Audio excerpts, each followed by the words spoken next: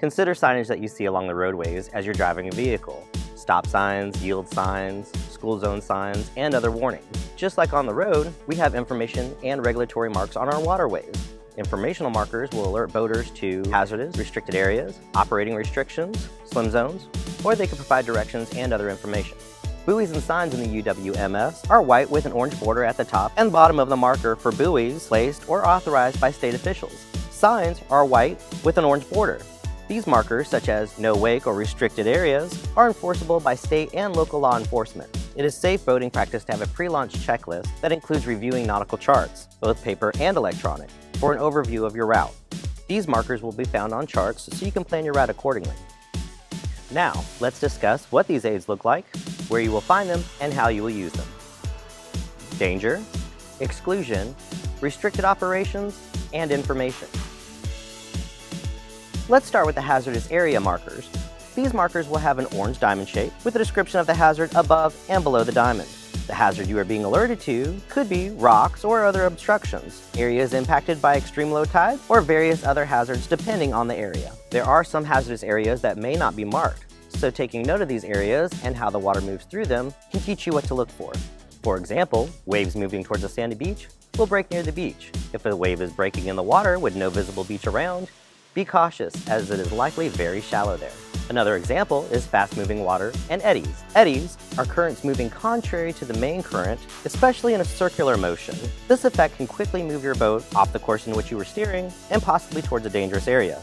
If you are less experienced in this area, it's best to stay towards deeper waters as the effect will be much less. Next are exclusion markers.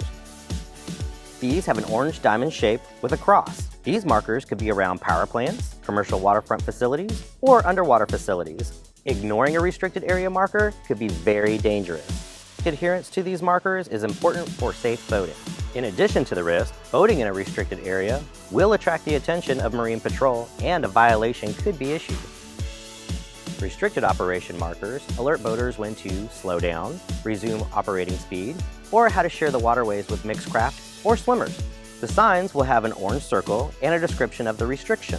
These are often marking areas of minimum wake, maximum speed, and swim zones. The minimum wake zones and speed zones will often be found near marinas, docks, launch areas, narrow waterways, or critical habitat areas. You should always travel slowly in any of these areas, even if you don't see a speed restriction marker.